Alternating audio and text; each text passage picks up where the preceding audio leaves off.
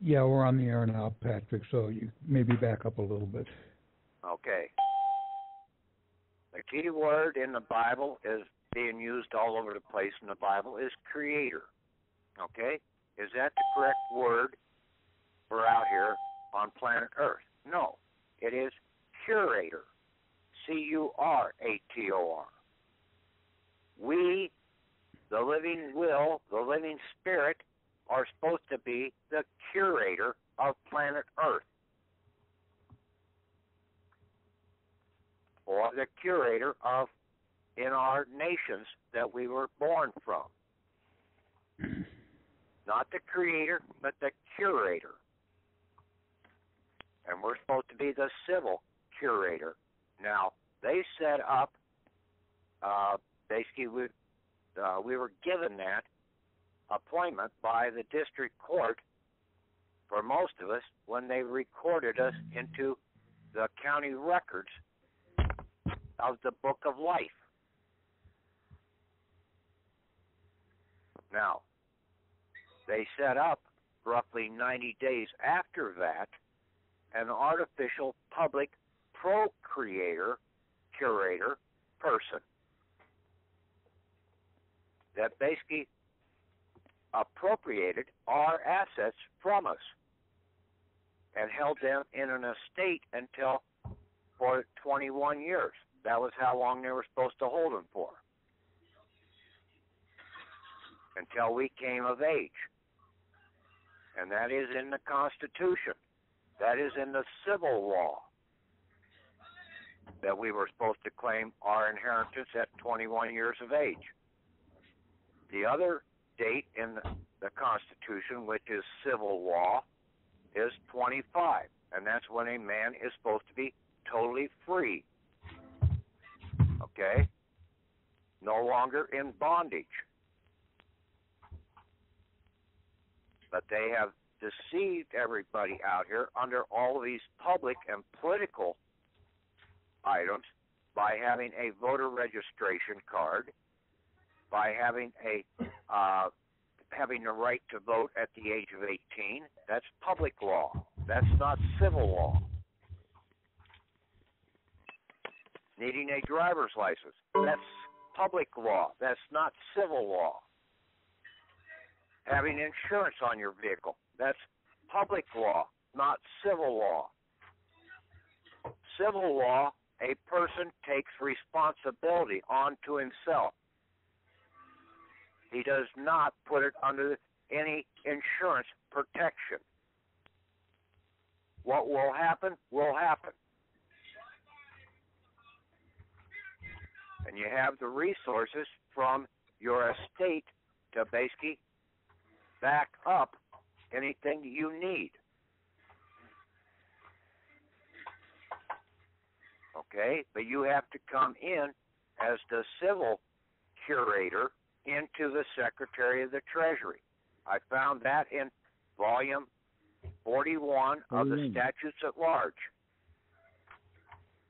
that a curator is the one that has to make a claim, a guardian or a curator into the Treasury. And we're the curator. We're the living curator. They also have a public curator over there, and that's what they have at the Philadelphia Mint. And the Philadelphia Mint is the only mint that has a curator. The funny question is, why does the Philadelphia one have and none of the others? Patrick, because the Philadelphia is the de jure mint of the country.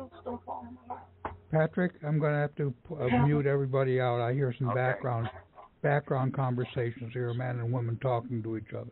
So mute everybody out and come back in with your stars. That was me. I'm sorry.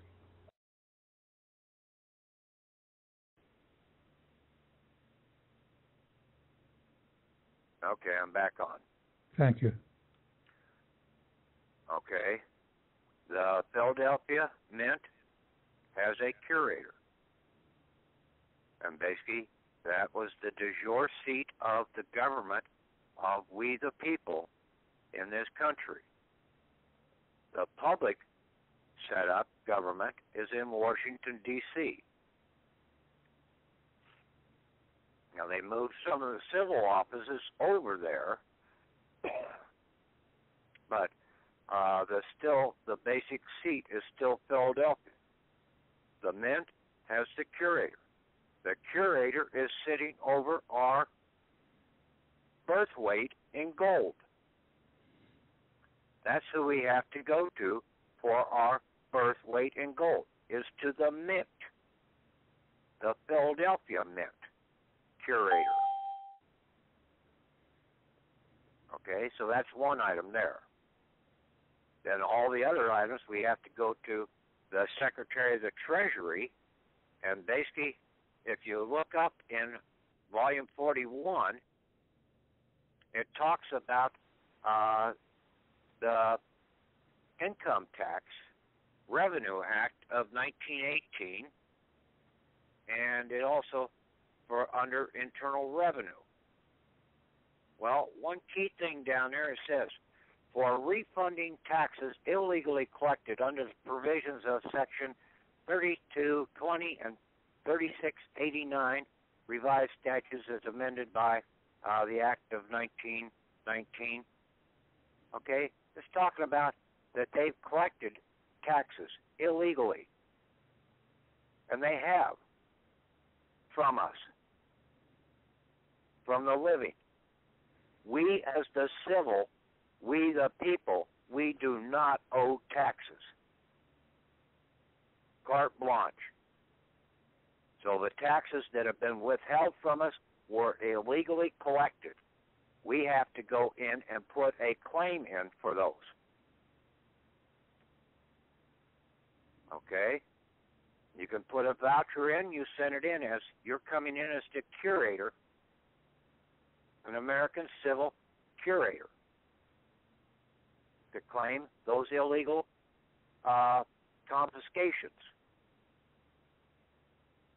Also, out here in the independent, there was another item in that volume 41, and it talks about the War Risk Insurance Act. Well, see, we have been in a state of civil war ever since the Civil War. It's never really ceased. The Civil War is between we, the civil, and the public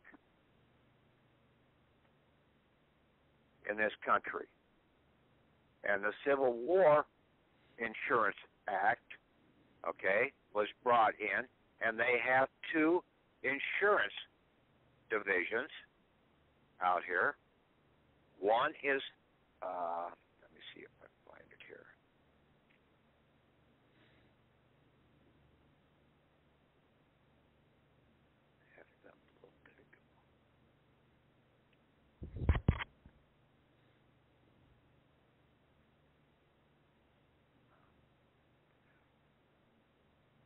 One is maritime or marine and seaman insurance, and the other one is Army and Navy insurance.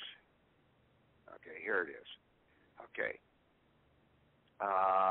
The Bureau of War Risk Insurance, a division of Marine and Seaman Insurance, and a division of Military and Naval Insurance. Well, a division of Marine and Seaman Insurance is basically the Social Security insurance side of this war risk insurance that is being held by the Treasury. The division of Military and Naval Insurance is the DD-214 claims for our military bounty and interest that is there. But we have to go to the Secretary of the Treasury and come in as the Curator. Now, we've done these Form 56s out here, they are the wrong item. We do not do public forms. Therefore, you should be able to take that form and modify it, even handwrite it out, a notice concerning American civil curator relationship, and then change it around to the name of the public person for whom you are acting, and then you are going to be the civil curator, and then authority for the civil curator relationship is you were appointed by the court upon your birthing. Mine was done 7 days after I was born and was done per a valid will of my wish to live. But then 90 days later, they set up an artificial public procurator, curator, person to hold my estate, to appropriate it or procure it from me. And that's what we've done with the EINs, is we've declared that artificial public procurator person's death. And then we're taking over the civil office over the estate and its assets that same day that we declared him dead and got that estate EIN number. So you make up your own forms, okay? And we are operating under private international law to go along with the civil law of the country or of the nation. But we have private international law. You can look that one up in the dictionary. Okay? You can also do a search for it. Now, there is an office out there that we're going to need to go to, and it's called the Assistant Legal Advisor for Private International Law. That office is in the Secretary of State. Okay? And basically they cover the following items: commercial law, judicial assistance, arbitration and judgment, family law, wills, trust, estates, and general resources. They're an advisor, and basically the private international law conventions to which the United States, U.S. is a party.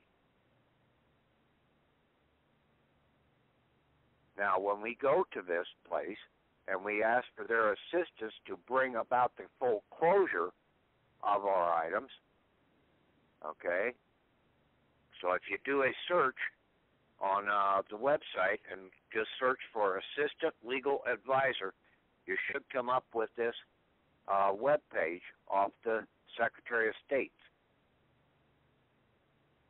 They have a fax number there that you can call, or you can send a fax into requesting their assistance.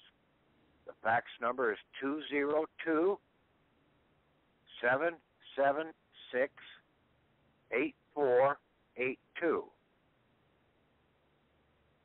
Okay? You get the address off the website. But first three digits of their phone number, that was pretty interesting. 1776, just one off. So, we're right there, okay? I don't care what anybody else says. We know we're there. And we're knocking at the door. They know we're there. You have to resend all your underwritings out here. You need to get rid of all insurance. Okay? You need to start taking responsibility for your actions. Okay? You've got the estate. You run into a problem, you send the bill into the Treasury. as you are the curator, and you are appropriating the funds to make up the difference for that. But we have to come in as the curator, okay, into the place. I thought that they were the ones that were supposed to be the curator. No, they've been the procurator by utilizing our fictional person under that certificate of live birth and under Social Security and all the underwritings. So we need to start standing up to them, and then basically when we put them on the hot seat to fulfill their job in the civil capacity, then you're not going to have the traffic tickets. You're not going to have half this other stuff because they have nothing to write their bills against. You get rid of the voter registration card. You shut down these public government political puppets out here of writing bills against our accounts and utilizing our assets to fund their bills that they want to do. You there, Chris, now? Chris? Guess not. *6, Chris. *6. Can you hear me? Yeah, now we can. Yeah, I was muted out. I actually, after last week's call, did my own due diligence on this stuff, and Patrick is exactly right. We are so close at really finding the most effective manner of getting out of this system. Unfortunately, I wasn't prepared for this evening. I was looking for some documents here. What I found this week was under the state personnel board, and this goes all the way up to the federal government, that it was under civil servant commissioner, where they've converted this into a completely other beast. But the beauty about it is I found the manual for the state of California. I'm sure that every state has their own civil servant law book, of which is exact duties and obligations, exact quotes that are not misconstrued or divvied or doubled by attorneys and whatnot. Fact is this civil servant manual I've got has clarified the fact that anybody that's participating as a secondary item to the United States or to the state, in my case, California, that is not a constitutionally based civil servant is an agency and has no authority over the people in any capacity. That includes all your county councils, all your attorneys. It includes anybody that is a franchise, corporation, DMV. It doesn't make any difference. The beauty about this, I'm going to post it in the window here at the Skype window, and people can pass this around.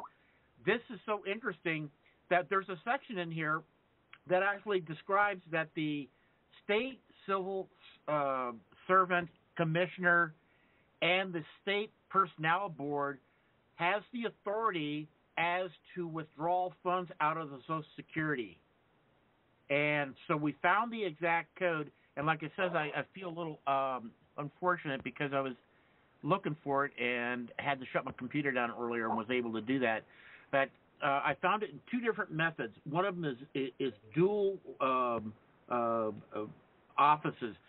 I went into dual offices and found out that there's absolutely no way that any human being that has a private business for profit can commingle and be a civil servant. And what we've got here in California is every office from the city all the way up through the state are being occupied, insurrected by bar attorneys that are holding a bar card. They're supposed to be having a license that's issued by the Secretary of State. They failed to do that, and they have no constitutional oath. They have no business dealing with people as if they were a civil servant. This is so huge that just by having this manual and going through this manual and pull out the oath, just a section on the oath clarifies that is that you cannot occupy a civil servant If you occupy a civil servant office and you are caught, based off of the laws that are in this manual, if you're caught doing anything other than being paid by the Department of Labor, such as dibbling and dabbling, making securities, making profits off that civil servant office, is that you lose, it's automatic lose your civil servant office. And, of course, they did not mention anything so far in what I've studied as to punishment for actually embezzling funds in a public office. But they were very clear about this, is that every office is set with a salary, and there is not to be any accruing of any other form of profiteering in these offices. So Pat is exactly right on. I confirmed it this week that he was right on when he was saying it. I'm just elaborating it a little bit, is that a conflict of interest is where I started this week, and I started also with the idea that, well, let's just check this out. What is a constitutionally based civil servant? Well, I found the manual, and it's impressive, to say the least. It clarifies exactly what we were guaranteed, what we consented to, what type of contract is the structure of what was guaranteed to us. Any other extracurricular activity that any of these civil servants are doing is actually doing two jobs in one, and the other one is, as they described it in the dual offices, they said that there's a distinct difference between a constitutionally based civil servant office and what they call a political agenda. They said the political, that was the correction that I came, Pat's calling it public, but they actually call it and name it as the political agenda. The political agenda versus civil servant duties. And what they're doing is they're superseding and overlaying what would be the bankruptcy. And, of course, California's never filed bankruptcy. So what they're doing is they've taken what is the federal level and have overlaid our civil servant offices with this crap and have made slaves out of everybody in the state of California. And there's more, but I'll let Pat take it from there for a minute. Okay. Yeah, and the charge with that conspiracy to defraud, when you allege that, and you can prove that very easily now that Chris has this other document here, that they are operating in a conspiracy to defraud us for a profit in their position, and that's a 2-year prison term and $10,000 fine, or both. Okay, and but at that point also we would be able to come in and under the civil law come back at them for harm caused to us, and use their own laws back against them of 18 U.S.C. 242, and then also 42 U.S.C. 1983, okay, for any harm that they've caused in the process.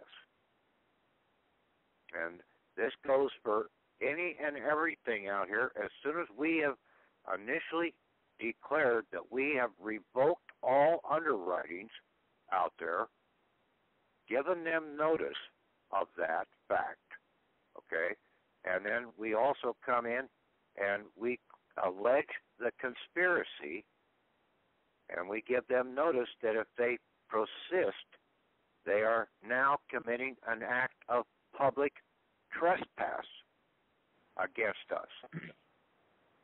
Pat, in these documents that I just posted the link up there for the personnel department, but they're very strict. They're so strict that they allow the different branches of government to communicate through memorandums of understanding, and anything that's inconsistent to the civil servant constitution is prohibited.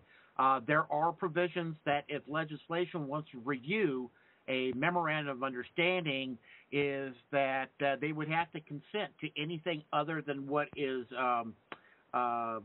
part of what the civil servants are supposed to conduct under the Constitution. That means that when you've got the county involved with memorandum of understanding of sharing financial funds back and forth with the judicial system, that is prohibited by law and is an arrestable event because it's RICO and racketeering at its finest when you've got that type of paperwork passing back and forth from the county to the, you've got police officer out there arresting people, issuing tickets, robbing them of their homes and stuff like that, and everybody's sharing in that profit, including the judge. That means that they're sharing all these profiteering and superseding what would be the presentation that the legislation said for memorandum of understanding to happen between these different departments. Yeah, see, they're operating as vagabonds, okay, or panhandlers, okay. Now, yeah, they've got their cup out. They're panhandlers, and they need us to drop our underwriting into their cup so that they can proceed to go down to the liquor store and buy their booze, okay? They're just panhandlers, okay? Nothing more. The movie Peter Pan is very big in this, okay? Going into the land of never, never go, okay, out here. That's what they want you in, is in that never, never land, okay, so that they can rip you off. That also brings to light another word that I found in a dictionary when I was looking up to find out more about pan. I found PANDECTS, PANDECTS. And this was a set of laws that I think it was Justinian back in 533 wrote up in 50 volumes. Well, what? And see, he was the emperor, but basically they were not valid laws. He wrote these laws up himself, okay? They didn't pass the Senate or the Roman government system. They were written strictly from like a king or something like that, saying basically I've got the authority to do this and I'm going to do it. Not from we the people type scenario, or the legislator, the representatives authorizing it, making it a valid enacted laws. Well, we have the same thing in this country. You have the Code of Federal Regulations, you have the United States codes, and then you have the state codes. And these were all done in about 50 different volumes, just like what Justinian did back in 533, writing up 50 books of laws. So none of this stuff is new. And see, we're not under martial law, we're under mercantile law, the law of insurance, of surety, okay? That is how they can make their profit, is by surety. And to back up with Pat's talking about, I went and did the investigation, and I found the Justinian manual, and every one of them were in different languages, and I finally, after a few hours, found the whole codification of the whole set of civil law in English. Can you believe that? I found the whole set. And so I'm going to post that over here on the Skype window for everybody to have. But see, those laws that he wrote up, they are the public laws. They're not really the real civil laws that the people have to operate by. They're the Chris? coded laws, okay? Chris? Yeah. Could you post that in the chat window? You're posting it in the call window, and only a few people are on the Skype call. Oh, I'm sorry. I didn't know there was two different windows. Yes. Okay, let me look and see if I can find the other I posted your first one over there, but could you post your other stuff? So yeah, absolutely. Everybody can see it. Yeah, and in And fact, then we'll, if we can pull some stuff and get it up at files loaded to the Yahoo group and over to eConcurrent too. Yeah. Okay. Here comes the civil laws that are nearly 2,000 years old, and this is the full volume that Patrick is talking about in English. Here it comes. There you go. Okay. Go ahead, Pat. Yeah. That's where the statutes at large are also at, constitution.org, right? Yeah. Yeah. Okay. I think so. Yeah. Yeah, I think so. Yeah. Thanks, Chris. Who's that? Oh, it's just Laura. Just listening. Thanks for doing that. Oh, I mean, it's we're so close right now. I mean, I was just telling Pat earlier today. I feel so excited. We're so close to getting the right answer here. And, I know, it's very exciting. Yeah, that's the follow-up information for the guy that put this together. Okay. Yeah, and I think when we get in touch with that assistant legal advisor for the private international law and tell him what we've done so far and basically ask for his advice because he's an advisor, so we ask for his advice how to bring about the rest of the closure of this out here. Like, since he's in the Secretary of State's office, we should be able to get our private international passport through him, okay? Or he should be able to advise us where the office is that we need to go to get that.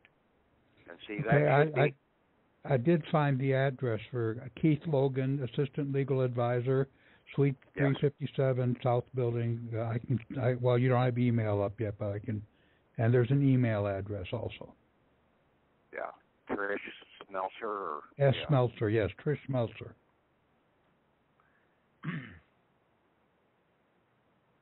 And you guys would find it very useful is to go into the U.S. Office of Personnel Management, is because a few years ago they actually converted the civil servant commissioner's office into the Office of Personnel Management.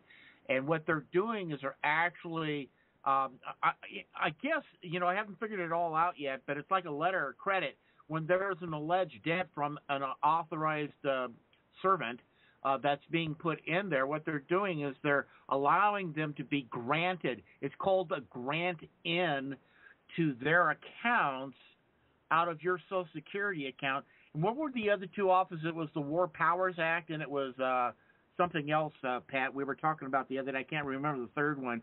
But they're removing funds from these mega accounts, and they're placing them in their own personal accounts. And I'm just suspecting it's either through public funding. They're writing. Okay, see, we have the certificate of live birth out there, okay, as our estate account, okay, and that was done by the procurator, our fictional person. He procreated that from us.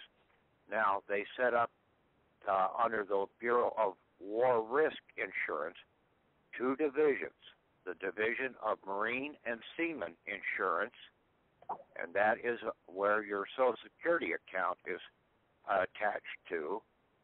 And see, that's really Marine, basically, is maritime seaman, okay? And see, you're with that Social Security account, you became a maritime seaman on the sea of commercial interest rates, okay? It has peaks and valleys in the usury of our assets. The other one was the Division of Military and Naval Insurance, and that was for the usage of the DD-214 honorable discharge, but also there is when a man signs up, and even you have to read the whole thing. There's if he signed up for the selective service and he even died before he was ever called up, but before he turned 25, there is some provisions in that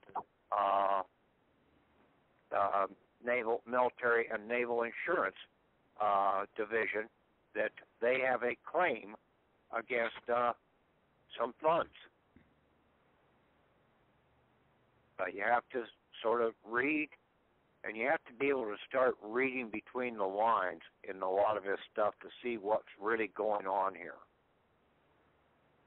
Okay? But, they've been using our assets out there, and then when you go to the VA hospital or something like that, they're writing another insurance against a claim against that your military bounty account. And they're making a profit off it. The school, the university, or whatever is attached to that VA hospital, they're getting a kickback off of it. Everybody in this public system out here is getting profits. They're panhandlers off of your assets. And that happens to be in addition to what they're being paid for, of which they're only supposed to collect what is being paid for through the Department of Labor. Anything else that they're doing, such as tapping into your account for falsified claims and whatnot, that is additional profiteering. That is the political agenda. And if you want to call it Agenda 21, whatever you want to call it, I believe it's the Communist Party that's actually doing all this. Well, it's basically the insurance, okay? Then basically it's under the merchant law, okay, out here. No, communist means communalism, okay? That's what communism really was, and that was where everybody basically shared in everything. But these guys are not that way. They're far separated from that. They're out there for their own gain. Anybody that has a civil office, they're getting paid from the tariff taxes in this country that come in. Okay? That's the first takeoff of the tariff taxes, is to pay the salaries of the civil servants. Okay? Then all the rest of the tariff taxes that come in go and get divided into the individual curators' accounts. Okay? Now, these civil servants are basically, they don't want that. They want the extra money to come in because the civil side just ain't paying them enough, so they want to have more, so they're out here writing up all these other laws out here to make more money for them. And that's against the law that people have to know, and that's the conspiracy. And they're the ones that are the enemy to the state of man. By the way, the third account that they're pulling funds out of is health and safety. When you stop and think about health and safety, that is the welfare code and the health and safety code of where all the food stamps and all of the grant money is coming down to the people for housing and for clothes and food and medical expenses. That's where those funds are coming from. And just like what Patrick was talking about a couple of weeks ago, when they get these wire transfer or these grants coming down, they're going to hypothecate that stuff. It's going to be bonded. It's going to be securitized, and they're taking a major cut of whatever it is that's coming into the state. You can count on it. Mm. Yeah. And see, is what they're doing. They're coming into these two divisions, okay? They're coming into the Division of Marine and Seaman Insurance, and they're putting a claim in that health and safety. They're saying that they are the curator of that public system, and they're putting a claim into the Treasury against that Division of Marine and Seaman Insurance. And that has to come under that war's power or the it all ties right back to this Bureau of this War Risk Insurance. Yeah, exactly. Yeah. And see, this is all basically a continuation of the Civil War scenario. It's a war risk insurance of the Civil War. Between the Civil War of the civil and the public in this country, or the civil and the public, or the civil and the political, whatever you want to call it. So, Pat, do you think it's a letter of marque that they're actually drawing upon these accounts? Is that what you think that they're doing? They're just putting a curator's claim in.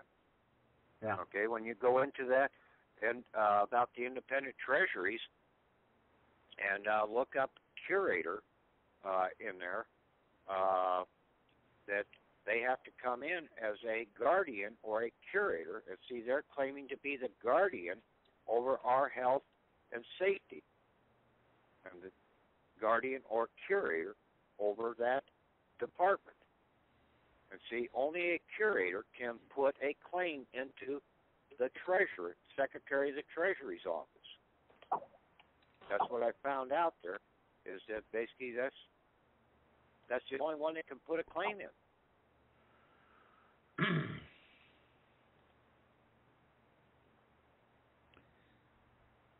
So we will also be holding the office of curator as well as principal American executive. We do hold the office of Yes. curator, okay? Yes.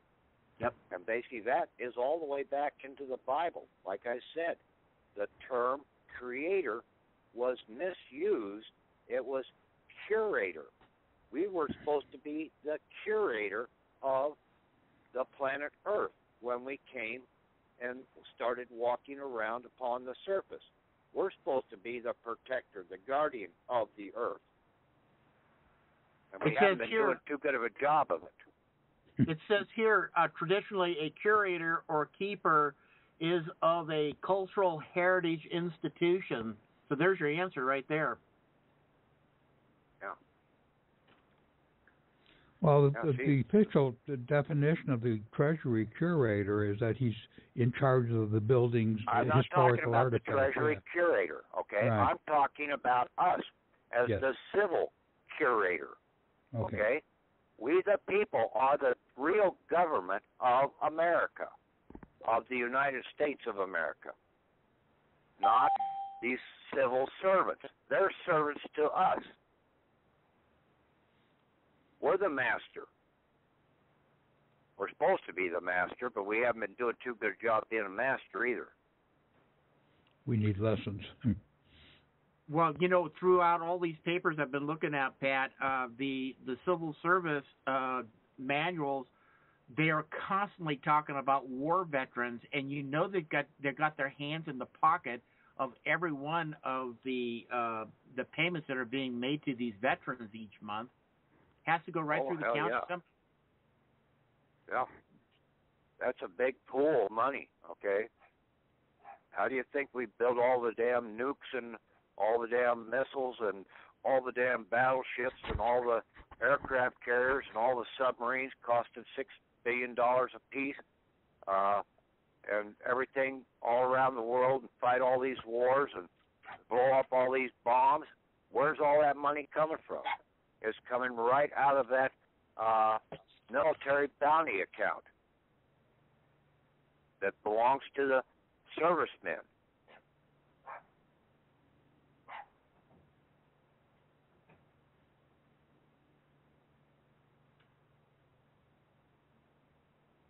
Yeah, Eisenhower said it. Basically, he unleashed a juggernaut back in the 1950s by giving all this authority to the military, allowing them to have access to all this shit. Check this out, Pat. This is a part of the code here. Politics, unlawful solicitation. No officer or employee of the county in a classified civil service shall directly or indirectly make, solicit, or receive, or be in any manner concerned in making solicitation and or receiving any assessment, subscriptions, or contribution for any political party or any political purpose whatsoever. I mean, this is so beautiful. It gives you the code, the enactment, and everything as you walk through this. Mm-hmm. So there's your political. There's nothing that these public servants can do. They can't interface. They can't do anything in the political arena, and that includes the Federal Reserve Act, the Federal Reserve, the bankruptcy. All of this stuff is prohibited to be in the state. They're functioning the states based off of political agendas. Right, and see, that document now is supportive information when you write up your 3949A against them and turn it over to the CID for criminal investigation. Exactly. Oh, yeah, big time. That's why I'm so excited. It's just like, my God, look at this stuff.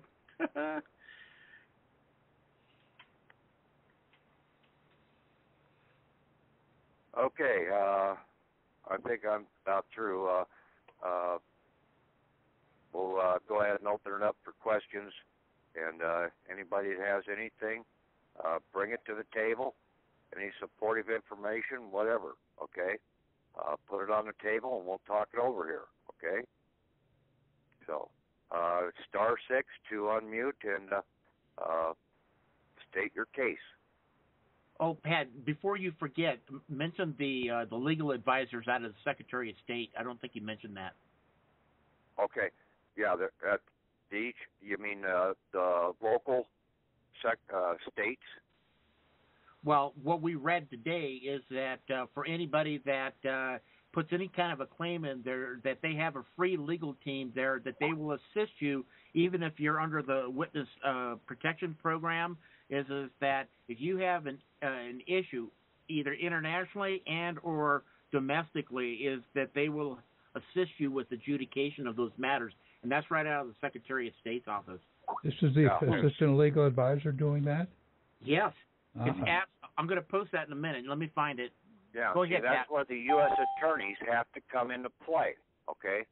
When you claim this, and basically you get them into their civil side of their capacity out of the Attorney General's office, and you put them into the civil side, now they will have to prosecute that because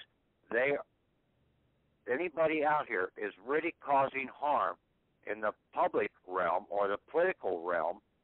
They're causing harm both to the United States of America and you, the living person. So they will basically be the ones to be your interface to prosecute the case in your name or in the name of the United States of America.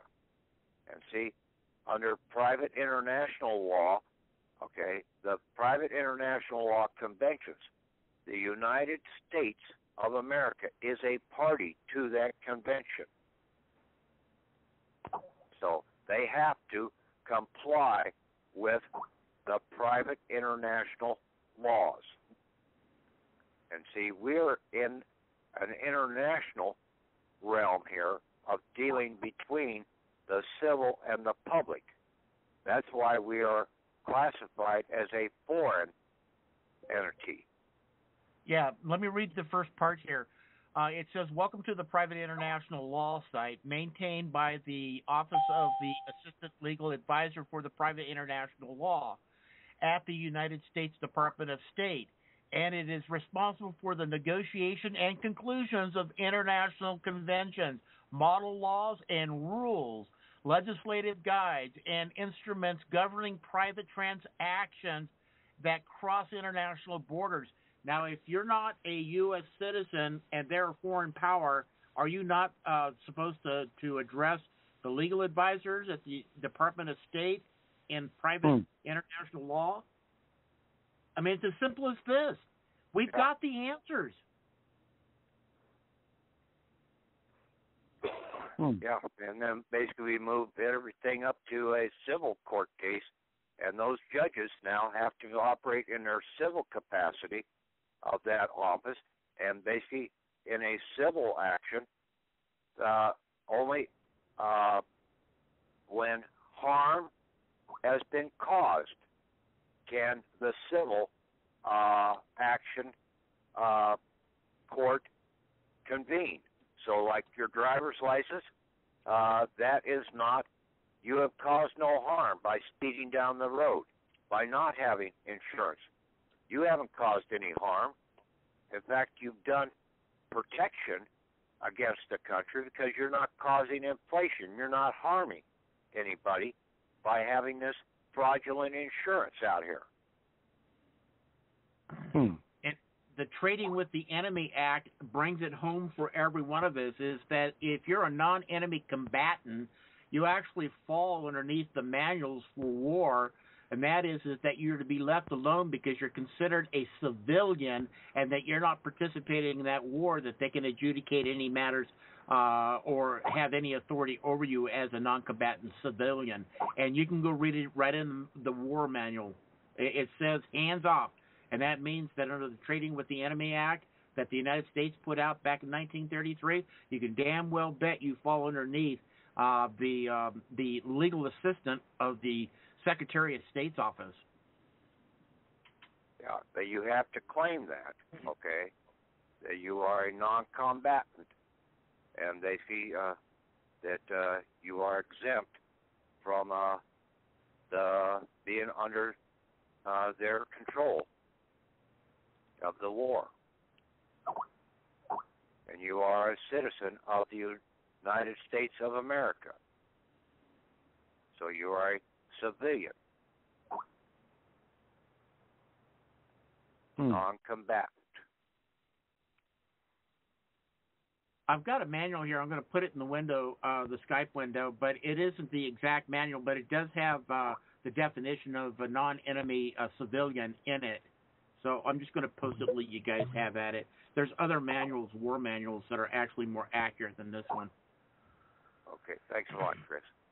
Yeah, no problem. I want to move this thing down the road here. Yeah. Okay, anybody else out there? Oh, hi, Patrick. How you doing? This is Kevin. Okay. What you I remember I talked to you earlier. You said you were going to discuss about the 1041. Okay, I don't think we're going to worry about the 1041, okay? Forget all those forms, okay? Okay. We will just go in, and I posted up in the past several items up there for a bill of exchange, okay? A bill of exchange, and also, let me see, what the hell is the other one? A voucher, okay? Take those and modify those as a American Civil Curator voucher, and you present those into the treasurer or to the Secretary of the Treasury. Okay, so you come in as the curator and make your presentment against your estate, your American estate. So we just go there. We don't use their forms, okay? You use their forms, you're coming under their control, their public control. So we drop the 1099As and Cs? I would right now, Okay. Basically, you come in under a civil, and basically you want rectification and any court action. Basically, you should be able to resolve that by coming in there and revoking all underwritings and order them to settle them. Okay? And you have your 98 or your estate EIN over that, and you come in as the curator, and you order that court to be brought into a civil action for settlement, if need be, if they don't dissolve the case right then and there. Now, you can also go back, like on your house, okay? You can file a claim in against that, against these guys, under against civil the banks, law. or the mortgage title itself? Against the the whole banks? shit and match, okay? Okay. Anything that deals with insurance, okay? The mortgage is an insurance policy. The driver's license is an insurance policy. The certificate or the certificate of title to your vehicle is an insurance policy. It's all insured. It's insured products that the DTC needs an underwriter for. And when you stop being the underwriter, then basically they can't process those into their system. And then also, if you've taken the underlying collateral away from them, which is your certificate of live birth, inheritance, estate inheritance, and all accruals, and the same thing with your DD-214 military, you pulled that off the board with them, and then you file that in. And so you would also, when you've done that with the DTC, and you send notification into your state insurance division, okay, and every state has an insurance division out here because they're writing insurance policies. Bond and insurance is basically another usage of bondage of our assets. And they're the ones that are the beneficiaries. He who benefits is the one who is basically the one who is obligated to make the payment. We haven't benefited one bit from this shit. They're the ones that have gained all the benefits, the public benefits. And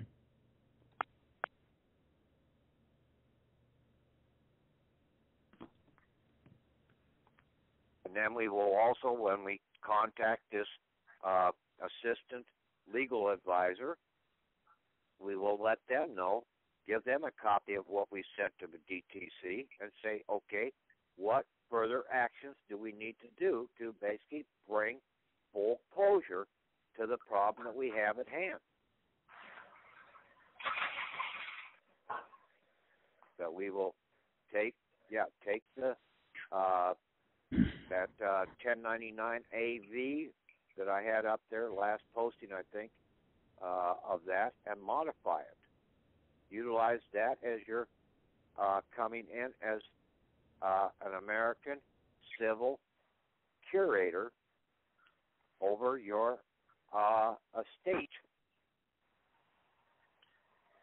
or over your legacy estate, using either the 98 or the whatever foreign grantor trust EIN you have, or your estate EIN, to bring the full closure of your estate account that your procurator had taken away from you.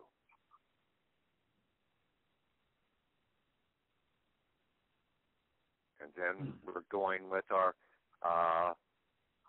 legacy registered account, which is our 11-digit account number, which in most cases, now some people don't have an 11-digit, but basically it is your certificate of live birth registration number, and that is your ADR, American Depositary Receipt account. And then for a military person, it would be under their selective service number, which would be an 11-digit account number, and that would be your military ADR.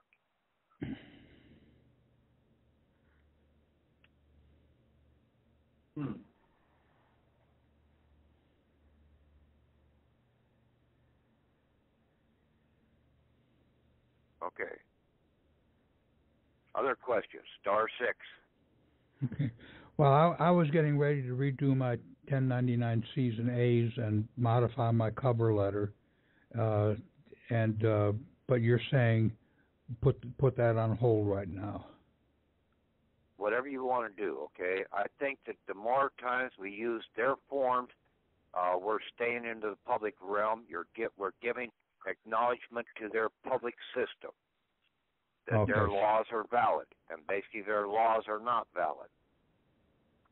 Okay. Okay. So I should continue on with that, but convert them to our own forms. No, we just need to write up our own document and say, hey, we want all the withholding taxes that have been withheld from that Social Security account. Well, then basically you're saying we should just go with your revised forms and liquidate everything. No, don't go with my revised forms. You're going to have to modify them. Okay? I just gave you some new information. Right. You have to put curator on there. Yes. You are the American Civil Curator. Okay? So you have to do the little modification. You have to act like a creator of a document, and then you are the curator of America. Right. A protector, a guardian of America. Now you're supposed to start fulfilling your job.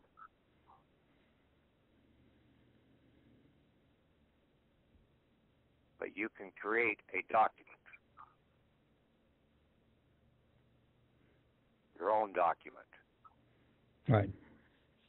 And pull up volume 41 of the statutes at large and go through there and look at several of those items. There's the Internal Revenue of 1921. There's the Independent Treasury. There's the War Powers, or that War Risk item in there. The Treasury Department in there also. Look that over, okay? And then you'll see also in there about the mints and the curator at the Philadelphia Mint. Oh, the Mint. Okay, yes. And see, that's one document you're going to have to sort of make up, is a claim, and have that go into that mint in Philadelphia to claim your birth weight in gold. Now, if you had a hospital birth certificate, and basically I do, it was under gold seal. Well, that is a telling item right there. Okay, it wasn't a silver seal, it was a gold seal. And basically that's the one to where I put my footprints on it. So that, and basically it has my weight and everything else. Now, if you don't have that, you take a Bible, okay, which is one of the foundational documents that this country's Constitution was founded upon, was the Bible, and you put your entry into that Bible. It should be between the Old Testament and the New Testament for your birthing. And you should have your birth weight on there, and then you would take a copy of that page and submit that in as that is your claiming document for your birth weight in gold for the biblical records.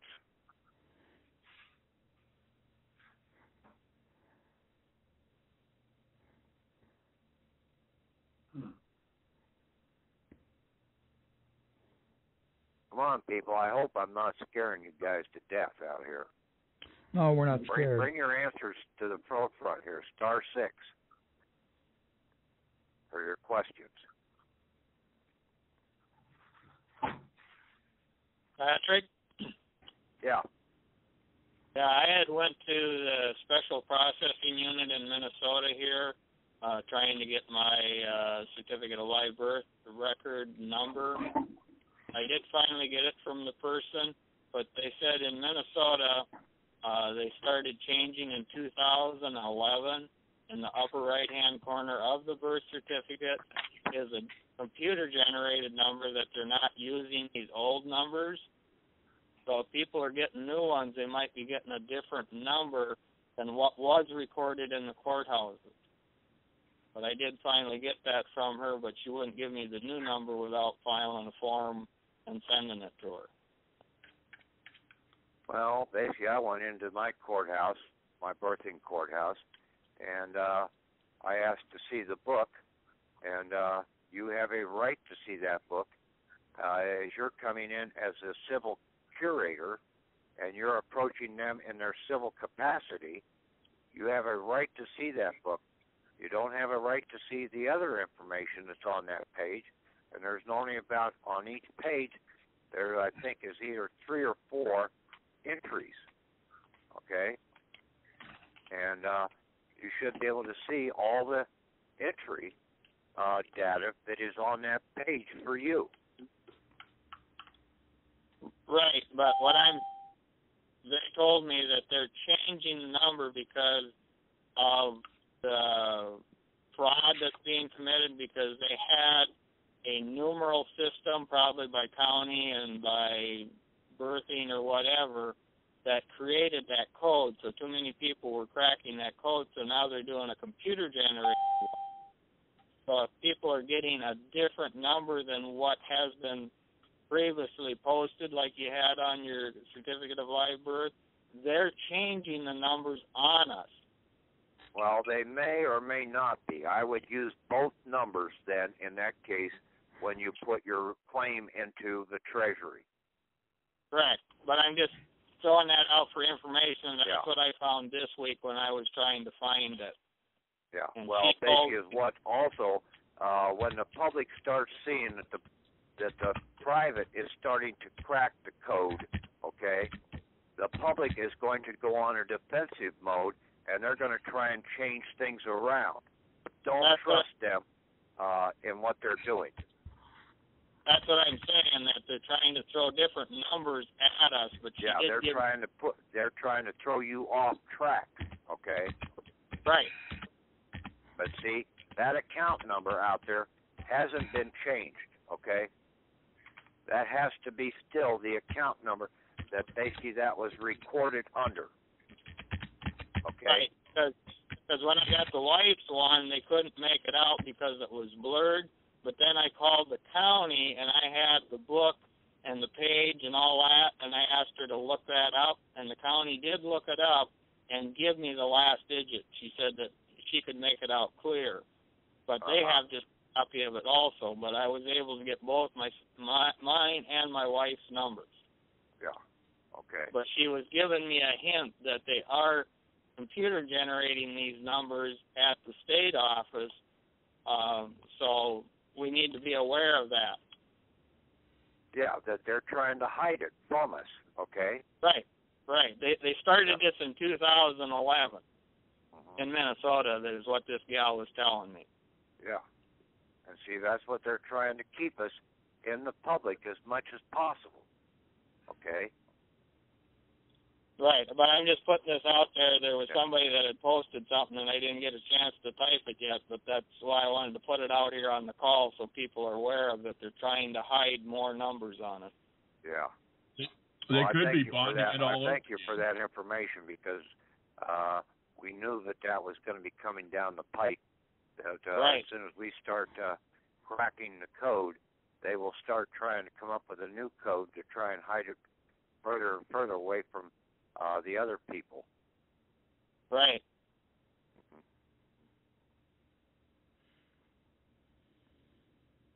Maybe they're just creating new bonds and new money.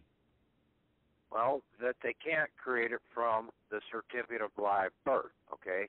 It's the insurance policies that they need to utilize, the Social Security. And see, that's the same thing with the DD-214. That DD-214 is registered under the Social Security number.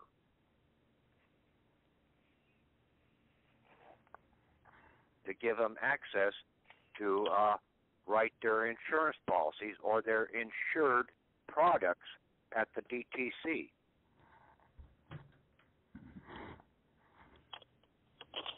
So when I tell people about the biblical inheritance or the claim for a birth weight in gold, they go, "Oh, where did you get that?" You know, it's like, where does it say that in the Bible? You know, it's like I can't answer him. I don't know what to say. Well, basically, just go back to there's accounts in the Bible, okay, about every year the king was to be given his birth weight in gold. Okay, I don't know whether that's from the Assyrian king or one of them, but basically there are entries in some of the books in the Bible about that. Yeah. Okay. And then you can also just the Midas touch. Okay, King Midas. Okay, some of this stuff is also out in mythology. Okay, mythology was telling you a lot, just like Walt Disney has been putting a lot of his stuff out in all of his movies. Fantasia, Peter Pan, Pirates of the Caribbean, Alice in Wonderland, Wizard of Oz. I don't think Walt Disney did that one, but basically, Walt Disney might have done the remake of the Tin Man. I don't know. I can't remember who did that one. But Walt Disney basically was trying to put a lot of his stuff out to us. Okay, a lot of people claim that he was a Mason and everything else, and he was trying to deceive everybody. No, he's trying to help people. But people didn't understand his movies that he was putting out there.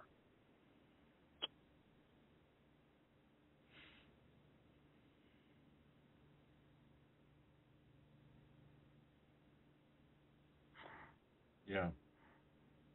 Any other comments, questions? Is this privacy international law, is that just only at the U.S., or is this at all the states, too, or we don't know that until we check that out? This is through the whole world, okay?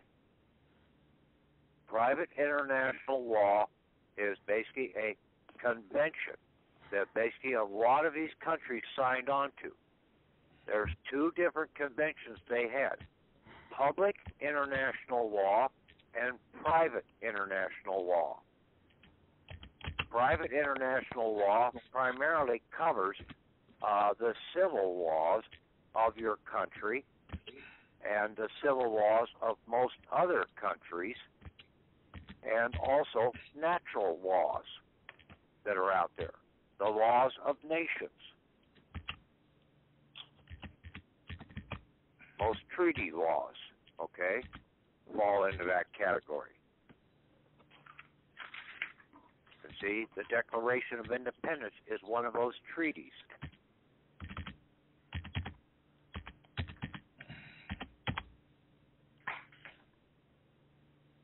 Patrick, so we are modifying the A's, B's, and the A's and C's then. We don't need. I wouldn't worry about them for right now. I'd try this other and just go in as the curator. Okay? Go into volume 41 and read what it says about curator. You can do a search after you download that statute at large, volume 41, and do a word search for curator. And then read what it says around that word.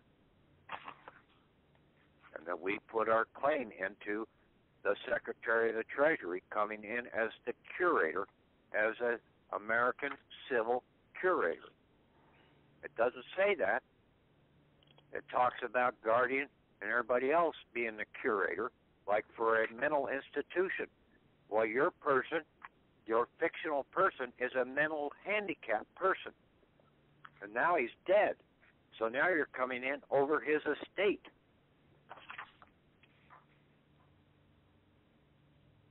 Just to help learn everybody to read out, between the lines. Go ahead. If you open up that last document, it's at the Statutes at Large 41, you can go to 371 for the War Risk Insurance Act. I've identified that. I'm still looking for the other one. Yeah, I could give you the page numbers, but I just walked away from my computer down getting a cup of coffee. So Yeah, I looked at the text generated in the statutes at large, and it was a pretty clean character recognition, so there's not a whole lot of misspellings in there. Anderson's dictionary is hard to search because the text wasn't recognized very well, so it's only about 97% accurate. The statutes look like to be over 99% accurate. Well, in Anderson, there is on page 286, but in actual Anderson, if you punch in 286 and do a search, there is civil court, a definition there that you can read, and it says the court instituted for enforcement of private right and the redress of private wrongs. And then it goes on some more that people can read that too. Okay. It's under civil court. It's under court, though. You got to look up court, and then it has a section of civil court. Are you talking about that volume 41, Marshall? No, he was talking about. Oh, I'm about Anderson's. Oh, okay. I'm in Anderson's dictionary. Okay. And I have to be looking up. If you go into service in Anderson's, basically you'll find out some very interesting information, and especially 1883, the Civil Service Act of 1883. Well, basically also in 1862, Abraham Lincoln and basically the Congress they had at that point in time enacted the Civil Service Act back then to address quite a few of these items out here. They knew what was coming down the pike, and so they tried to put the protections in place for the people, but the people didn't see all the items, and they didn't understand the true action of that 14th Amendment. The 14th Amendment was basically a continuation of the Civil War. Mm-hmm. It now became a civil war between the civil side of government and the public side of government. But it really didn't hit full force until basically in the 1913 to 1933 time frame.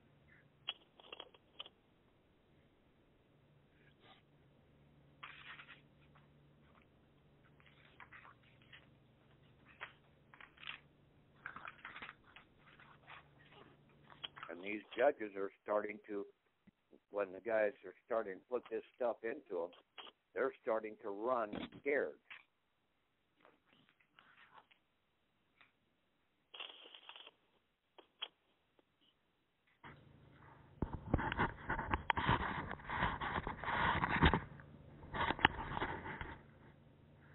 If you guys go to page 626, they have one for United States courts, embezzlement by officers and the punishment therein. In what book? That would be the statutes at large. 41 stat? Yeah, go to, it looks like it's, I'm just guessing 630. Could be 629.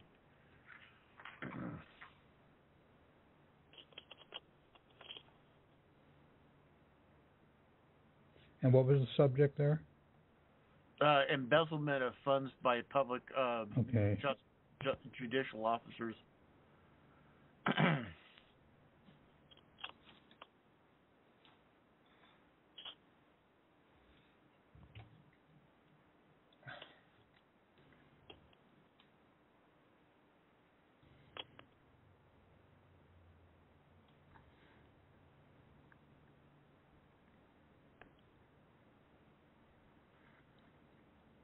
Patrick? Yeah. I have a medical bill for my daughter who just passed away 3 weeks ago of $220,000.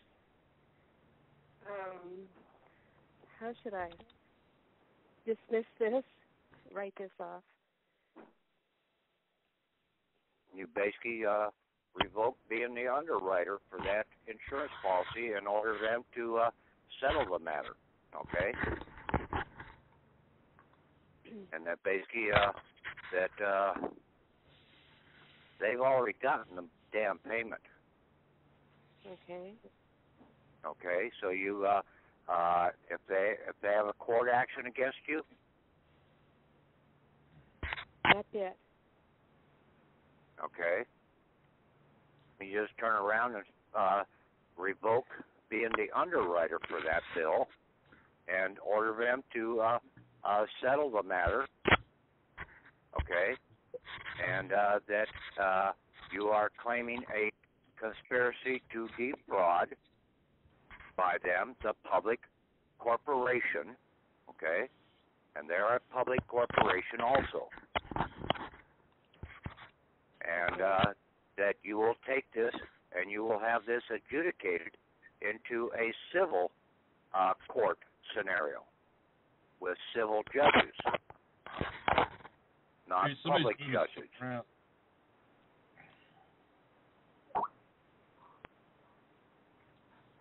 Sort of use that document that basically I put up there about the overt conspiracy. Yeah, the overt conspiracy of the 14th Amendment. And when you take several items out of that and look about the conspiracy and about you claim the item, that you also need to claim that you are revoking being the underwriter for any insurance policy. Or you're just being the underwriter for any item out there. Okay, because it's accumulation of doctors and hospital costs. Yeah. The whole ball of wax. They're all public employees, okay? And they're all operating under an insurance contract, okay? These insurance contracts that basically they had, when they write these, we're supposed to be the insured, okay? We're supposed to be the protected by those policies, but they've gotten us to be the underwriter. Therefore, they claim that we owe the payment. The insurance policy owes the payment. Okay. Now, one thing interesting, I don't know how this enters into anything, but when they had my daughter signing papers before she, before she got so sick she couldn't sign papers and died, she signed EXE without recourse. I don't know if that did anything to help or hinder or what. Well, basically, it really doesn't do that much. I'll tell you. You need to revoke being the underwriter, and you need to say underwriter. Okay. Okay? And that is what needs to be addressed to the DTC that out there. And that, see, I did something back about 3-4 years ago. I had a $20,000 hospital bill with 2 different places. And basically, they sent out third-party debt collectors, and I told those guys, I don't have a contract with you, and if you basically continue, I will press charges against you. Never heard anything more from third-party debt collectors, but once it goes to a third-party debt collector, you know damn well that it's already been settled out there. Oh. Yes. They've sold it to a third-party debt collector who is now trying to make 1,000% profit off the deal. And basically it's normally another person, another attorney or whatever, that's in their public system. Yeah, another panhandler.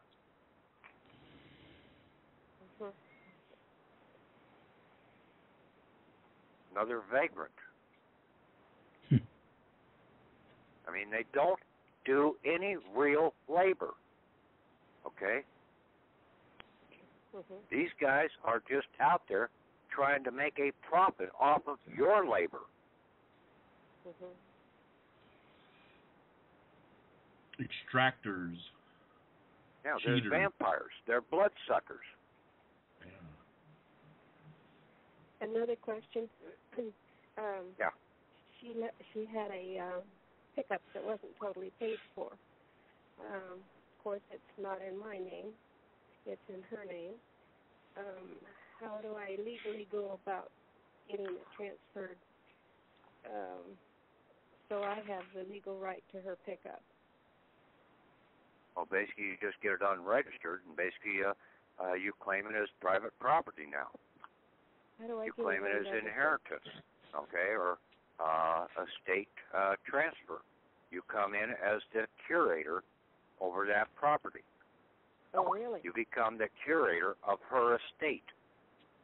Oh, really? She can go And get then an basically EIN. Just write it over to you. No, Can she get an didn't EIN have for the EIN estate? yet. No, she didn't have an EIN yet. But could you get an you EIN need to for the go estate? in and have an EIN assigned to her account.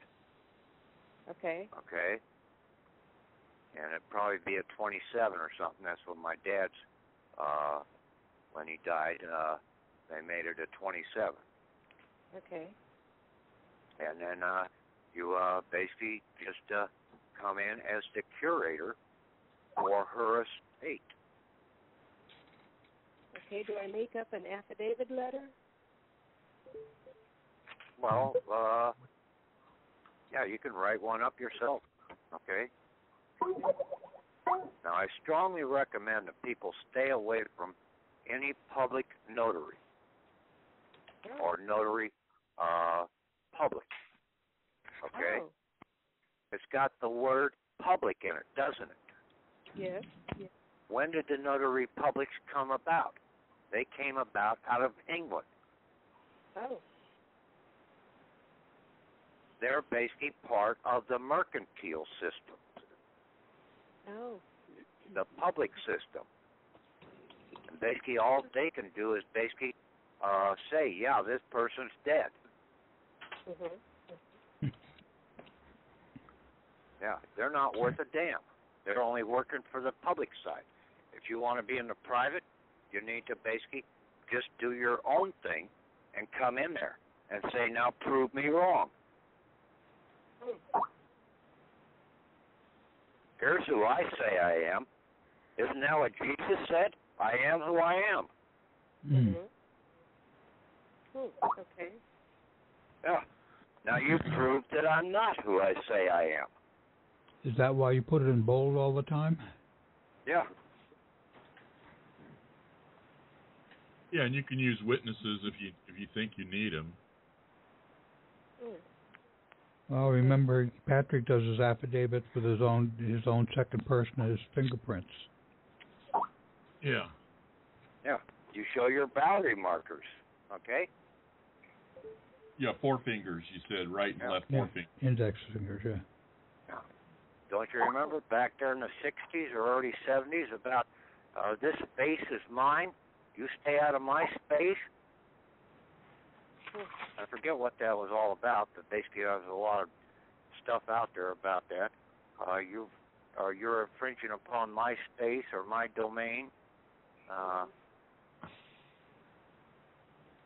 Now, to make up a form or a statement saying that I'm the curator, how do I write that up?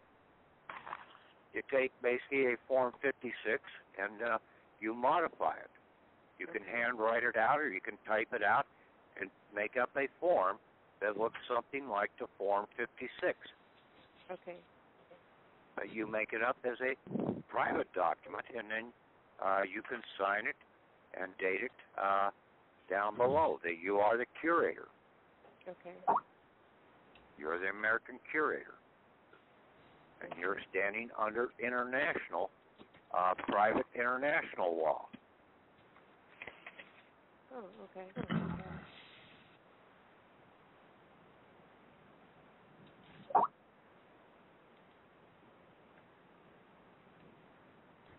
Thank you.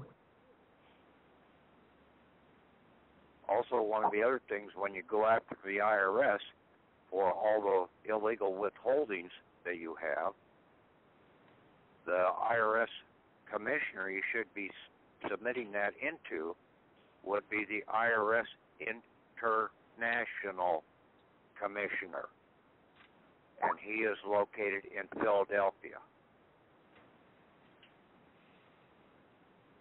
Oh, this. This is your seat of government. Oh.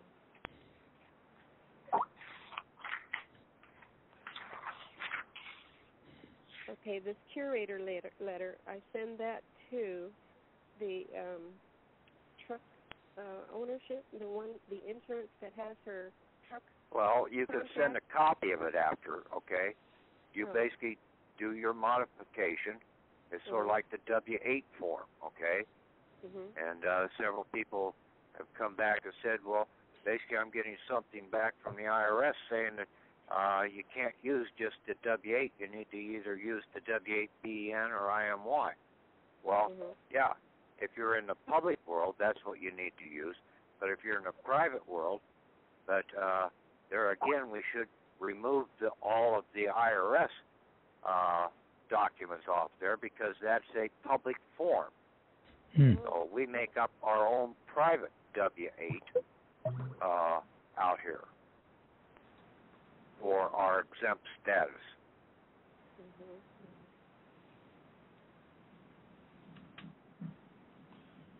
Now, I'm trying to get away from as much of these public forms as possible because we don't know how tricky these guys are. But anytime you use a public form, you're basically acknowledging them as being valid documents, and they're not.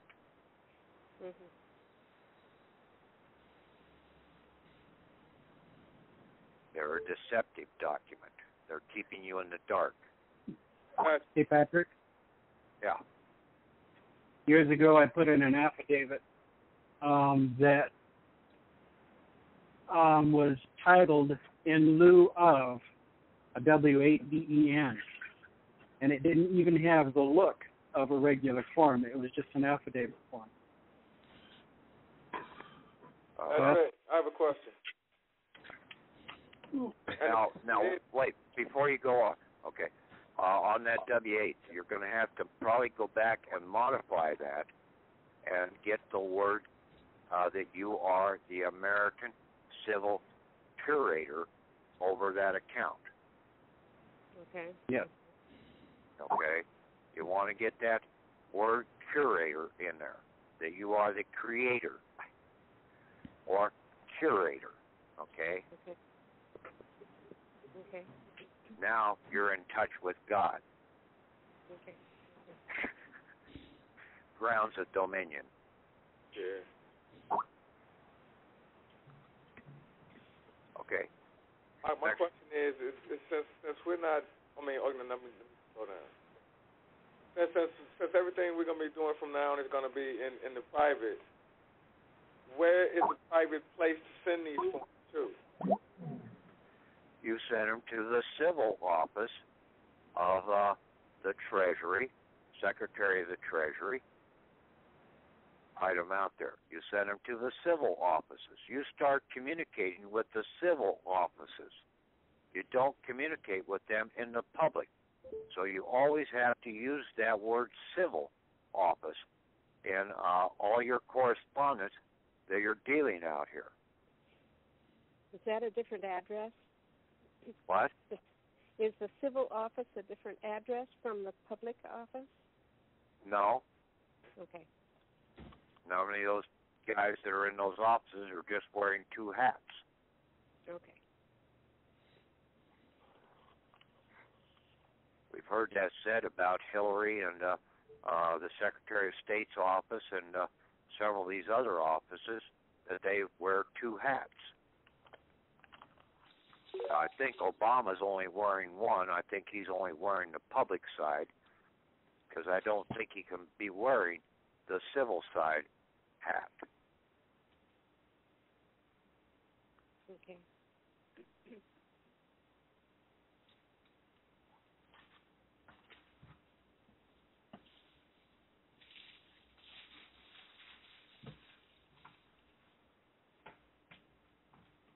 Any other questions out there? Okay, Patrick. So, and since I am the curator, I can send my creative forms to the civil side because I'm a GOD.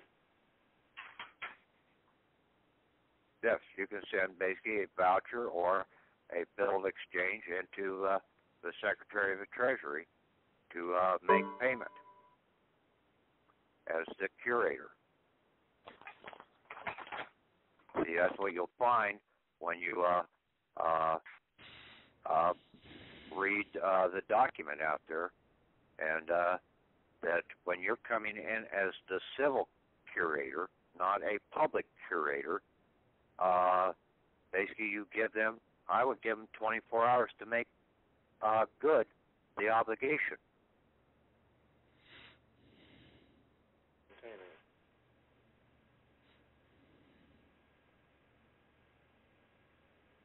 They've got the means to basically turn it around overnight. I mean, basically wham, bam, thank you, ma'am type situation.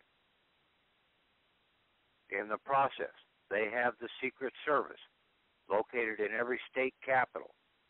They have basically a branch office of the Federal Reserve banking system in each one of the state capitals.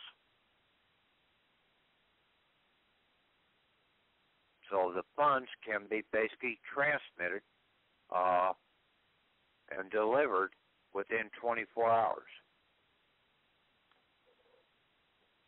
When you put your claim into the Secretary of the Treasury.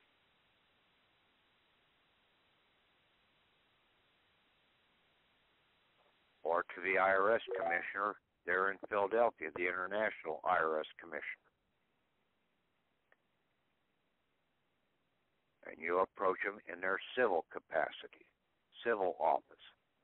Do I send a letter to both the Treasury, to the IRS about my daughter, as well as to the, I don't know where else, to the DTC? You need to send them a notice that you are have all underwritings for that account are basically terminated, and that you are ordering the underlying leasing document or collateral to be pulled off the shelf. Okay. Okay? And that you are claiming that as the curator. Okay, so we need to revise those faxes a bit, but we still send out the same faxes with revisions. Yeah. Okay. And we address them to a civil office as much as we can. Yeah, to the civil office in that fiscal agent office in the DTC. Right, and we got the Social Security Administration, all the people who were four of the people we're copying. Yeah. Does the addressing of the underwriting to the DPC cover all DTC, the IRS as well as everything? Or do you have to send multitudes of letters out? Well, I would also send into the state, okay? Okay, they will utilize her assets for up to 10 years. Oh. Yes. Oh. That is what they can utilize the assets after somebody has died. Oh.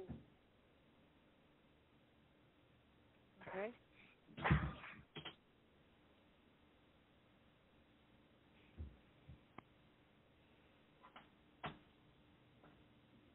See, that's what they're still trying to do, even though we submitted the SS4 and declared our person dead. We haven't still got that out of their hands yet, so they can still write bonds against that account for up to 10 years. So what is the final step to stop that? Well, that's where we have to go to the DTC and we also have to notify our state insurance commission that basically we are revoking all underwritings against that account. Therefore, they do not have an underwriter for their bonds or their insurance policies. I see. Okay, so now they don't have an underwriter. They can't be processed through the DTC with their bonds. And then also when you back that up by taking the collateral off the table, now for sure they can't write any bonds because there is no collateral to back up the bonds. See, that's just like your vehicle, your title to your vehicle. You gave them the vehicle as collateral. You put your vehicle up as collateral for them to write their insurance policies, their insured product policies against that vehicle with that certificate of title. Now, all the bills and everything that come into that vehicle are supposed to be paid by that insurance policy. But we've never done that. They turn around and try and get us to put extra insurance on that vehicle. Well, hell, we've already got one insurance policy on it. Now we're putting double insurance onto the vehicle.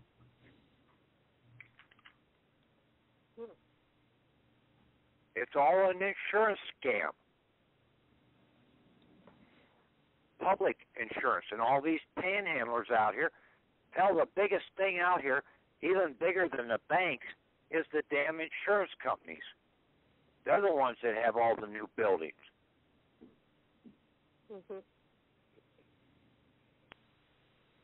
And then they got everybody out here wanting to be an insurance salesman to get a commission,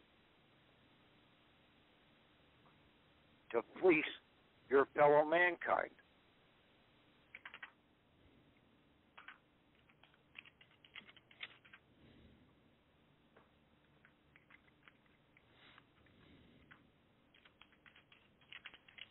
Okay, anybody else with any comments? Yeah, Patrick, what is the name of the thing that say you can modify your own forms? Because I want to put that in my document. You don't need to have anything. You can modify anything. You are the creator. Yeah, I mean, okay, I'm just thinking you don't reference any public statement, okay? Okay. You reference a public document, a public code, a CFR, a United States code, a state code, and you're giving acknowledgement to their fraudulent laws. You want to be in the private? You be in the private. You have the authority, not them. Okay? Yeah.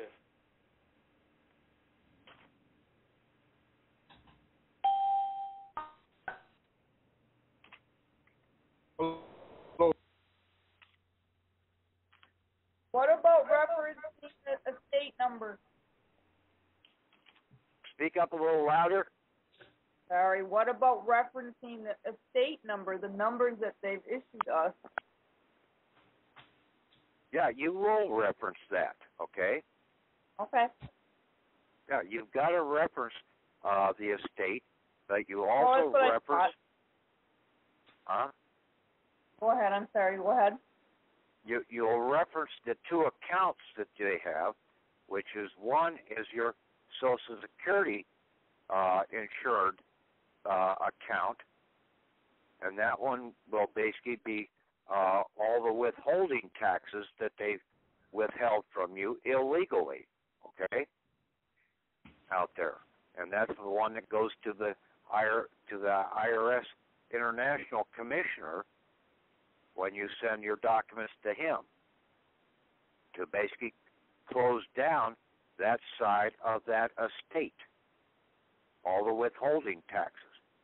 You will also reference to the treasurer the certificate of live birth account as an ADR, an American Depositary Receipt, and also you also have an ADS, which is American Depositary Shares of stock in all these public corporations, and that's under the same number, that certificate of live birth registration number.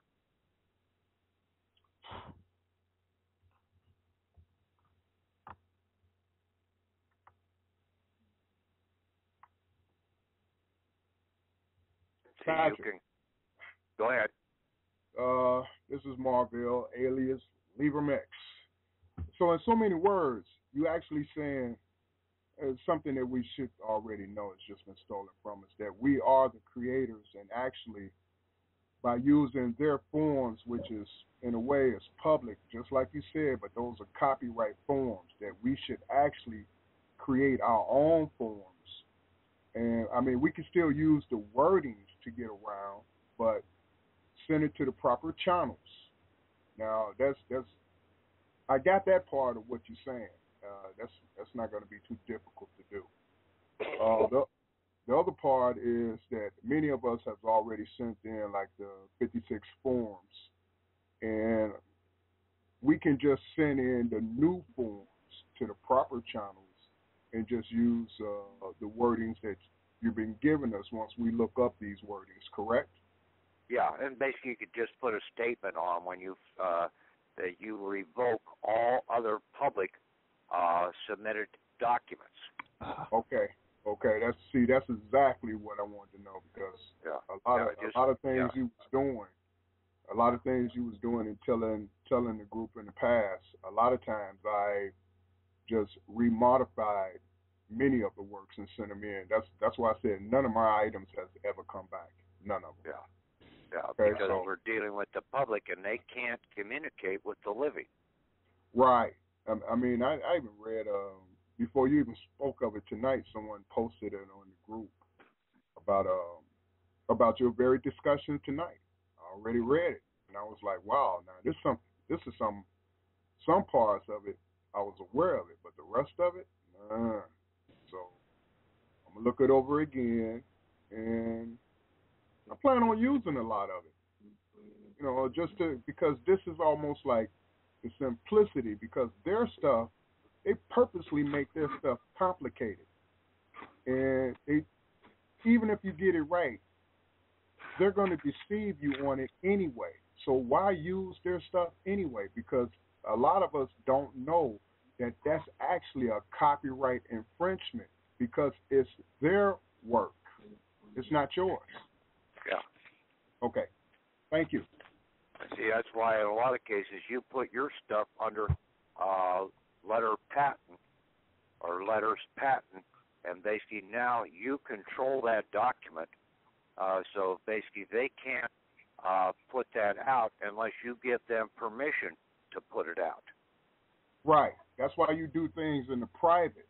Like one of the stories was like going to Judge Chambers, tell him to take off his robe, look at it. You only speak it to them as that one individual, not a group. And then he can go out there and say anything he wants to, but he cannot present that. Why? Because it's private. That's why. See, that's where you need to get them into their civil capacity. That's the only way that they can talk to you is in their civil capacity. Yes. Patrick, do you think that dealing with a court case, it would take in-chambers activity for it to become civil as opposed to the public or the political arena? Repeat or state that again.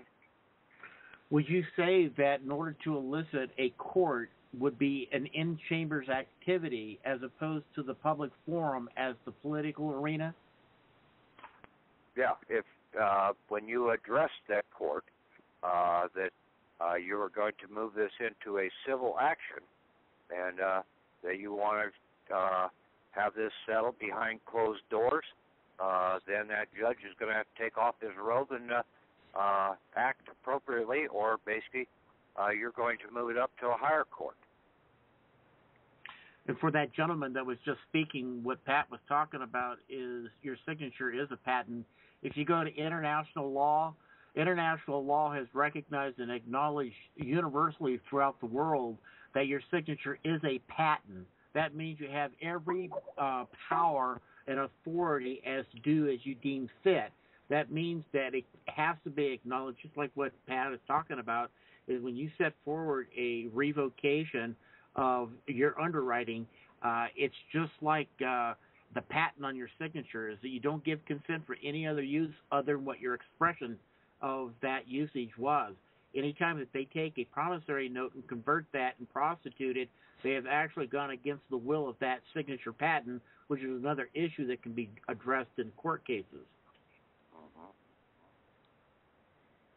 Yeah, you've got to use the terms will and wish. It is my wish that this be done, or it is by my will and wish that this is to be done. And those are two powerful words in this whole process. And see, wish basically was in a lot of the mythology out there trying to tell us about things too.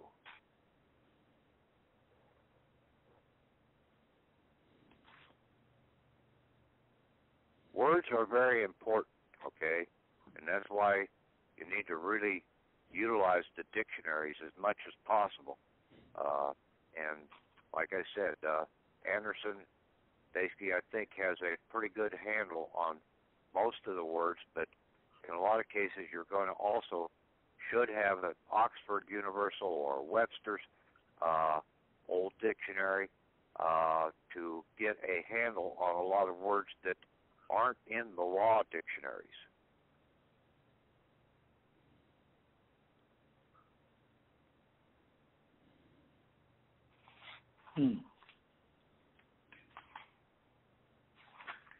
Also, Patrick. Yeah.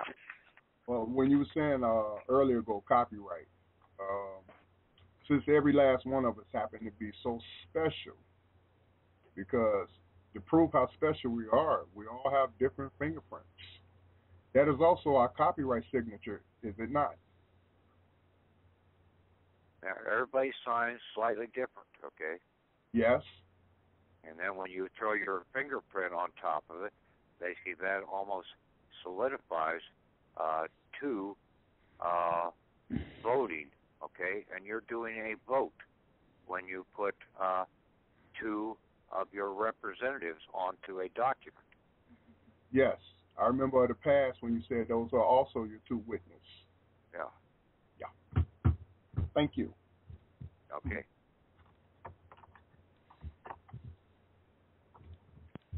Is there any hope of your internet getting up, Patrick? I don't know. They're working on it. It's some damn equipment in the phone system there, but I don't know how big of an outage it is or how major of a equipment problem is, but basically it's still down. So Sure, taking a long time. They're usually faster than that. It all depends. They have this damn equipment that some of these damn phone companies and everything else have bought, and basically is a piece of crap. Oh, that's true. You had a lot of ice problems in your area for power, didn't you? Well, that, but I think also some of the damn equipment basically is a piece of crap. Okay, That's just true. like a lot of the vehicles. Okay, you could take a 1957 Chevy, and basically that damn thing could run forever. But basically, one of these new vehicles basically it lasts for maybe 3 years.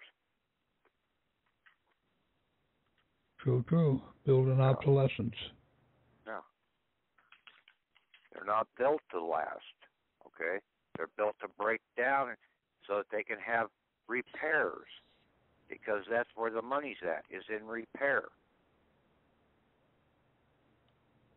I have a question. Yeah. When we sign our names, have you, we're told to sign our last name first with a semicolon, then our first name. Do we do that? No. Sign your Mr. or Mrs.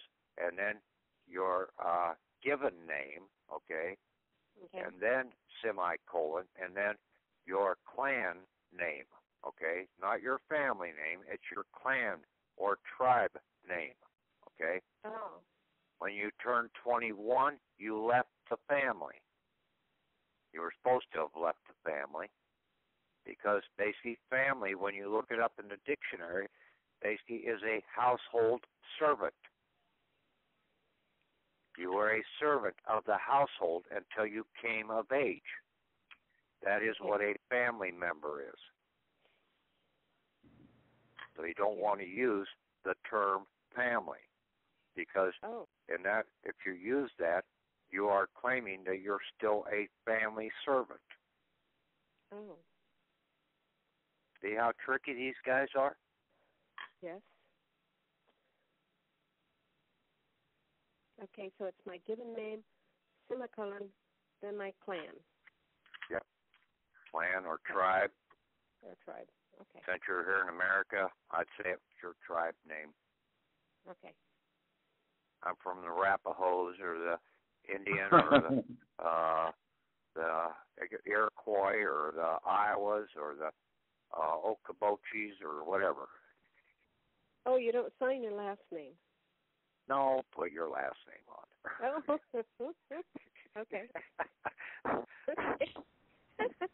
That's your tribe name, okay? That's what I thought. Divine is my tribe name, okay? Okay.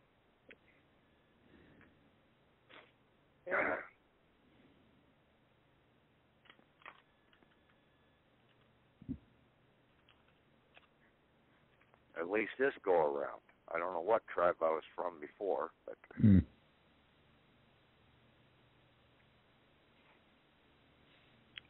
Any more questions, guys? Oh, that is here for. Go ahead.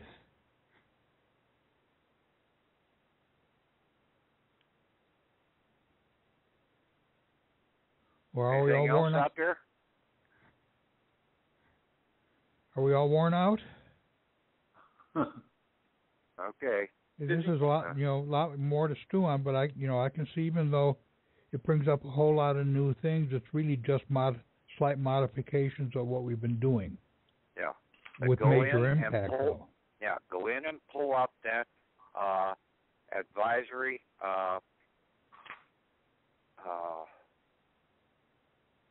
What the heck? That private international law, right, and about the advisory assistant legal advisor for private I already international posted that, law. Patrick. Huh? Yeah, he posted it in the Skype group. I'll turn them into the post to put on the Yahoo group. Yeah. Plus the definition of the private international law. I posted both of those for everybody. Okay. Okay. Yeah, and there's a fax number, so basically you can write up a fax, and now on most all the documents that I'm doing now, I'm putting at the top of the document, even on my faxes, I'm putting at the very top up there, pull it up here. Your signature by the will. I'm putting like civil fax. Okay, so I'm calling it a civil fax, not just a fax. A civil fax, and then priority immediate, and then posted, signed, sealed, and dated on, and then put the date in there, and then by the overstanding will of, and then American PEO /Curator, and then that will be, I'll sign at the very top. I'm always going to sign over everything that I put below from now on, so that I'm standing over it, and it's by my will. Then I put from, and then basically to the civil principal office holder of that position, and then go on with the rest of the fax. And I modified the fax to fit what I wanted on there. So since I moved some of the stuff around, the date and everything, and I put the page number down at the very bottom, I took some of those things off of the form that I had there before, So there again, I'm modifying this document too. I'm creating my own. Are you using the postage stamp on your documents? Yes, at the very bottom, when I get done, I will put a 3-cent stamp down in the lower right-hand corner, and basically put my thumbprint over it, and then I will emboss it, and then put my green seal over the top of the embossing so it stands out. And sign and date through it, right? No, I'm not signing and dating. I'm just putting my thumbprint over it. Okay. Yeah. I got tired of signing and dating everything. I've got it signed and dated up to the top, so basically, and I will basically put my thumbprint over my signature at the top and emboss that one too. Okay.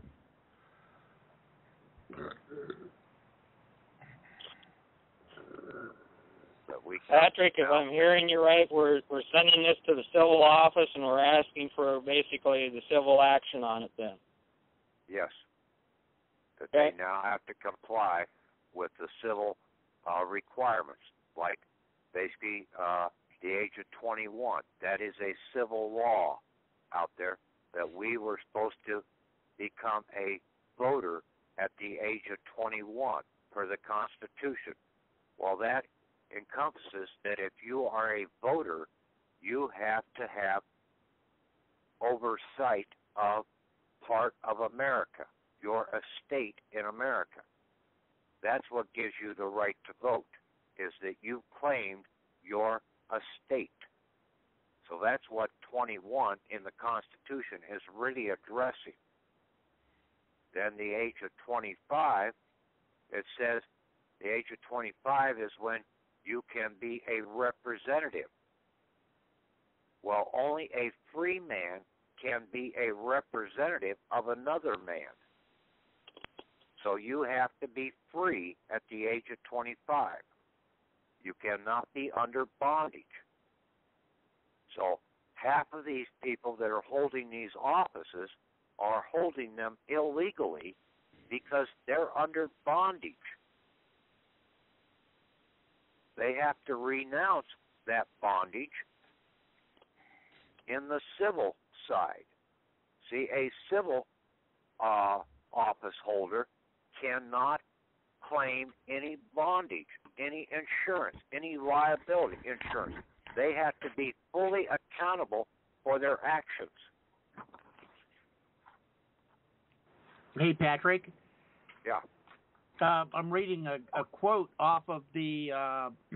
This is off of how to file an investigation and an injunction from the point of view of the U.S. Securities Exchange Commission, and the part that they've got down here says the commission files a complaint with the U.S. District Court and asks the court for sanctions or remedy. Often the commissioner asks for the court order called an injunction that prohibits any further act or practices that violates the law or the commission rules. An injunction can also require audits, accounting for fraud, and special supervisory arrangements.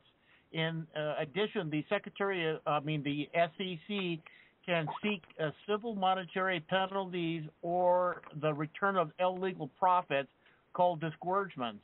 The court may also bar or suspend an individual from serving as a corporate officer or a director. The person who violates the court order may be found in contempt and be subject to additional fines or imprisonment. Yeah, I totally agree with all that. Yeah, well, do you remember when I was telling you yesterday that I thought we ought to go in chambers, that you can do in chambers because of the trade secrets and the national security of all this fraud going on, is you can move these issues into civil in chambers in camera, and you can come in under 31 U.S.C. 3730. You remember when I told you about that yesterday? Yeah, but you don't want to reference that, okay? You can have the right to go into chambers just by coming in as the civil curator, and that you want to talk to them in their civil office. Okay? Like when the cop pulls up to you, the city policeman, you have to address them. Are you approaching me in your public office or in your civil office? If you're approaching me in the public office, I have no contract with you because I have revoked all underwritings. So I cannot contract with you. And if you're approaching me in the civil capacity, what law have I broken in the civil side? What harm have I caused?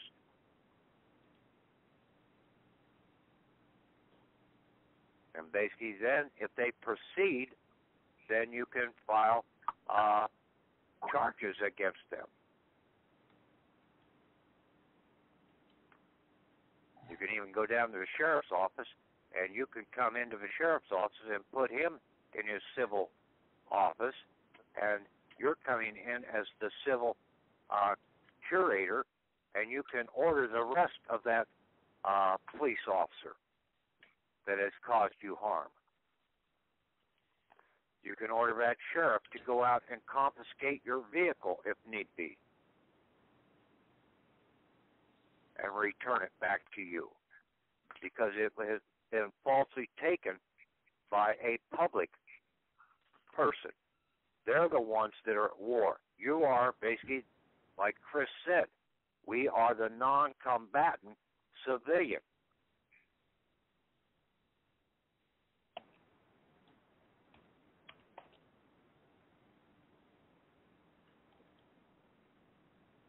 Now, if the sheriff don't want to operate that way, then you can file charges against him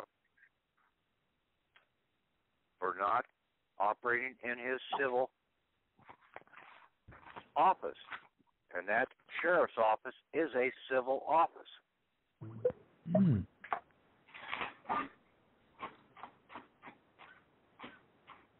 But see, they're also operating in the public capacity because they have bonds over them, and they're bonded by the insurance company, a liability insurance. But when you expose them to the light, basically then they either have to comply or basically they get burned up like the vampires do in the movies.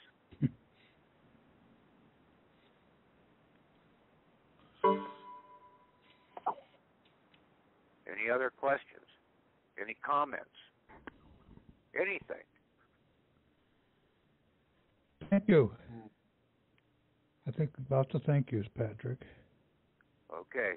Well, we'll check So would that apply to? Going on. Yeah, we'll work it through and pull some more questions based on what you've given us tonight. Okay. Where are the latest files? Where are the latest files posted? Huh? Where are the latest Skype files? group. Not everybody's on the Skype group. We have to transfer them over to the Yahoo group and the concurrent backup.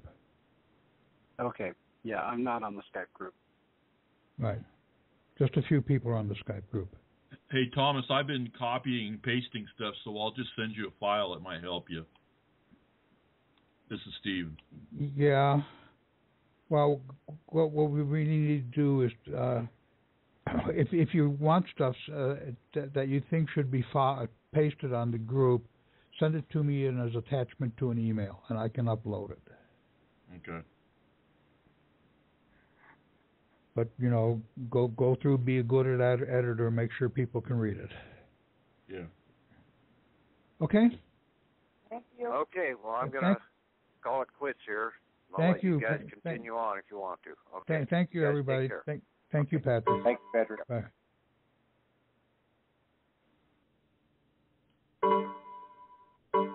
Thomas, Yeah. I'm late on the call as usual, man, and I didn't want to have Patrick keep on reviewing stuff. So, what happened at the beginning of the call, if you don't mind talking about it? Pardon? I say, can you tell me what happened at the beginning of the call? I'm not saying like everything, but can you give me a little brief summary, please? It's a very information-packed call, and you should listen to it when I load it up.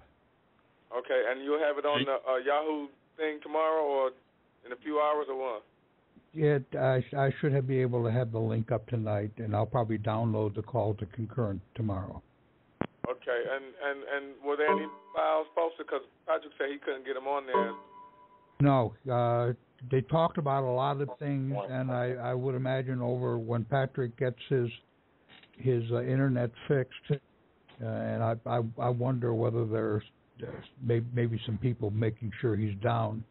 Yeah, me and him talked about that 2 days ago. I thought the same thing. But I'm sure there will be a flurry of new files because he's got new insights, which it seemed to, on the surface, change everything, but it's changing everything just a little bit. Yeah. And I can give you an update. But in fundamental ways. That's right, from this public to private thing. Yes. Yeah, and learning how to access your assistant legal advisor through the private international law, and being a curator and knowing how to establish your curator.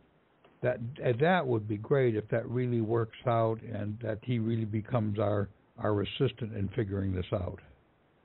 Okay, so who is our legal assistant advisor? You'll get it. It'll get posted. Okay. Okay. I mean, but hold on. Let me ask you this, so I can just find it myself. Is this from the Treasury Department, or is that from the Philadelphia International Commissioner? No, it's Philadelphia is part of it. The Secretary of State is part of it. Secretary of State Department is part of it. All right. But the curator